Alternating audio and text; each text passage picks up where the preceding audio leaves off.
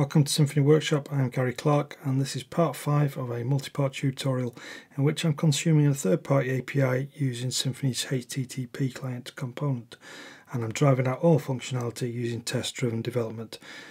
If you want to watch from the start, there's a link at the top of the screen, and in this one I'm going to add error handling, and I'll also create a dev database and run the code I've created outside of the test environment.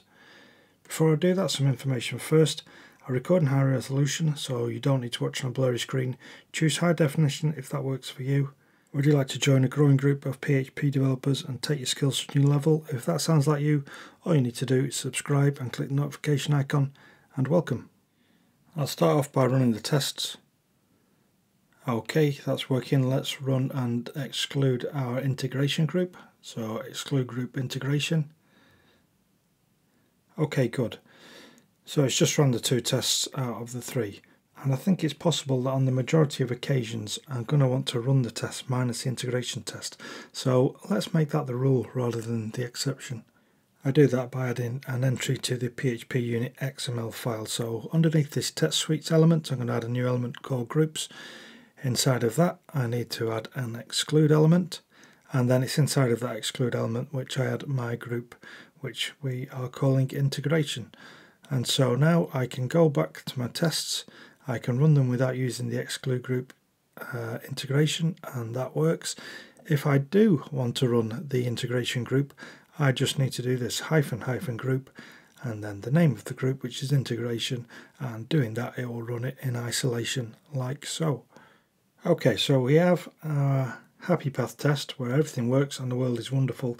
Now we need to start thinking about when things don't quite go to plan and we don't get a happy response back from the API. It's essential that we catch that and handle it, because otherwise our application is going to continue to try and persist a stock with data that it won't be able to persist a stock with.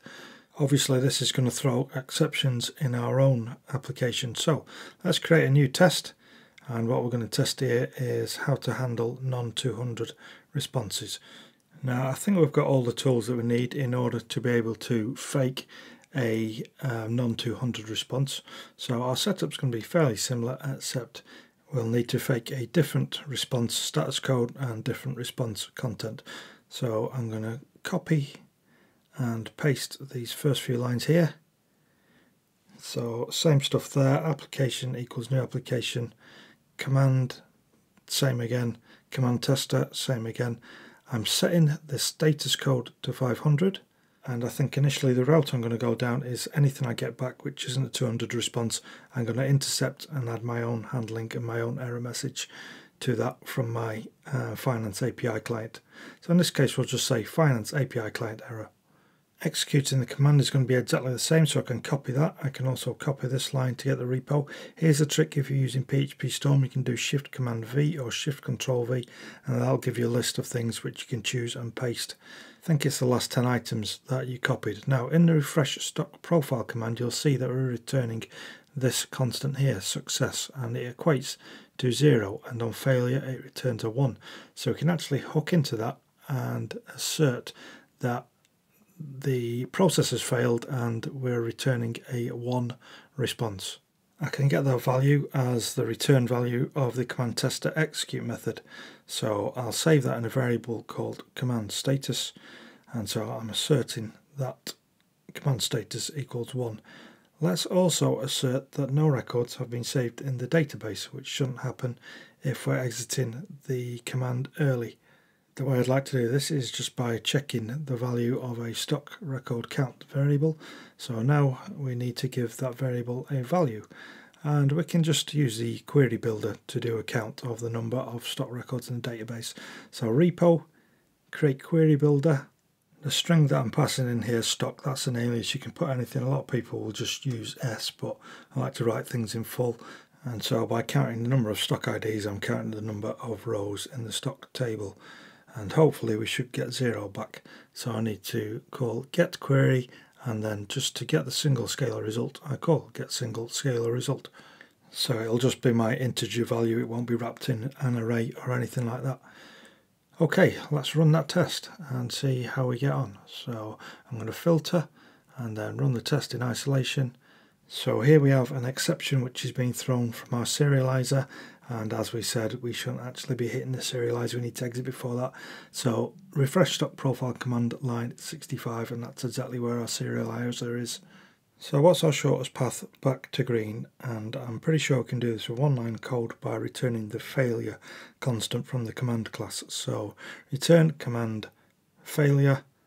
We shouldn't hit this, and we should kill two birds with one stone. Run the tests, and there we go. And I'll also run all the tests, so they're all passing. What I need to do is make sure that my real Yahoo Finance API client is matching what the fake is returning. So I'm going to set the content or the JSON content to be exactly the same here. So in the Yahoo Finance API client, and within the if conditional which checks the status code, I'm just going to return the same content, and for anything which is not a 200, I'm going to hijack that and change that to a 400. With those tests in place, I now want to give this a go in development mode. I want to go to my terminal and actually run a command. In order to do that, I'm first going to need a development database. And so I'm going to create one using Docker. It's entirely up to you what you use. If you want to use your local MySQL, Postgres or whatever, then do that. But I'm going to do it this way. If you're not familiar with Symfony's integration with Docker, then by all means give it a go. Never pass up the opportunity to learn something new. You will need to create a Docker Compose YAML file in your project root like this, and you can just copy these settings here. You'll also need to create a Postgres folder in the project root also. And of course you'd need to have Docker Desktop installed on your host machine. But if you've not used Docker before and you find it quite daunting, then just stick to what you know. Stick to your local database setup that you're already using. Okay, with everything in place there, I just need to run this command, docker compose up -d, and this should build me a Postgres 13 database in Docker. Okay, that's that done. I'm going to run docker compose ps, which will show me the status of that, and I'll be able to grab the port number which I'll need if I'm going to connect to a database administration tool. And so it's telling me that the port number is 55001 to do that. Now back to more familiar Symfony doctrine territory. Let's make the migration with Symfony console make :migration. And in our migrations folder, this is what we just created. Now if you're using a different database, if you're not using Postgres, yours will look a little different than this, but if you are using Postgres, it should look fairly similar. Once you've given the migration file a quick inspection, it's time to migrate our database, which we can do with Symfony console doctrine :migrations :migrate. It'll ask you if you're sure. I'm just going to select yes, and then in my database admin tool I can see it's created two tables. One is my migrations and the other one is an empty stock table, which looks exactly how I want it to. And now it's the moment of truth, so I'm going to copy the name of the command over to the terminal, and it's Symfony console. I'll paste in the name of the command, and my two arguments were the symbol and the region, which were Amazon and US. Now something happened, but we don't have feedback. Let's check our database tool, refresh, and there we go. There's our record in the database. But I wasn't happy with our lack of feedback in the terminal. Now, in reality, this is going to be run on a cron. There won't be someone checking the terminal. It's just an automated process which will run in the background. However, just for a sanity check whilst we're in development, let's have some feedback in the terminal, and we can do that with this. So if you see the two interfaces which are being injected into the method there, what we'll get back is actually a stream output. And with that we can call the write line method. So what we'll do there is just write out the string short name appended with has been saved, and then we also need to handle the failure, and for that what we'll do is we'll just use the failure content that we've got here. So we can grab that by saying stock profile get content, and that's better than nothing. Let's go over and run the command again and see what we get. So that's a big improvement already. Amazon has been saved. And we refresh the database and there it is. So we're recording duplicates. Make a mental note, we need to change that. Let's try a different symbol. Let's try Tesla. Okay, Tesla has been saved. Refresh, and there you go, it's in our database also. Now I'm conscious that we've broken protocol there because we've actually wrote code before we've written a test for it. The good news is that this stuff is testable, so let's go back to our test and I'll show you how you do this. It's so simple. I've made a copy of the output string and I'm going to use the assert string contains string assertion, paste that in, and then we're comparing it against command tester get display. Okay, let's go and run this test in isolation. So filter, paste in the test name, run that. Okay, 8 assertions, all green. That's happy path taken care of. Let's now deal with our non-200 test.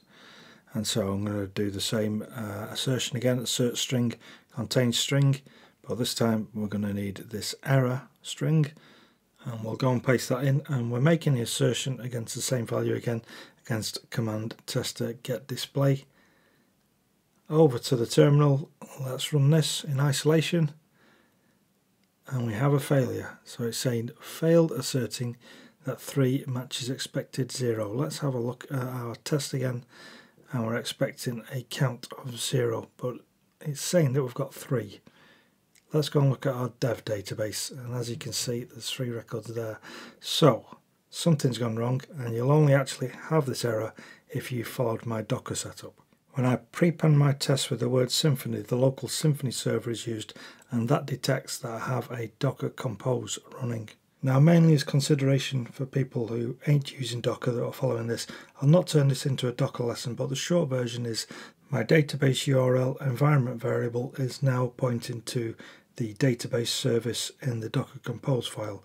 So we need to remedy this, because as it stands when our tests run, this database URL isn't being read from our env test file, and this service is still being used instead. Let me run the test without using Symfony binary and I'll show you what happens. So in that scenario we are passing. I'll run it again with the Symfony and it's failing. Now I don't really want to switch between using those two methods, because what if I want to add more services to my Docker Compose file? It means that those won't work in tests. So what I'm going to do is in my test folder, my package folder inside of config, I'm going to create a test doctrine YAML file. I'm pasting in the entry from my regular doctrine config file, and I'm going to prepend the database URL environment variable with the word test underscore. When I run my test doctrine YAML file is the one which overrides. So let's run the test again. It fails, but I'm pretty sure it should pass.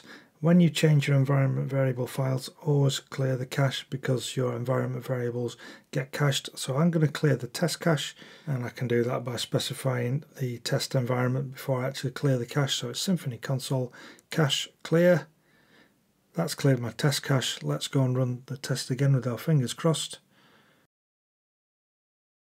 And we're back to green. That's great. So let's run the full file. Okay, let's run all of the tests, and also let's run our integration test in isolation.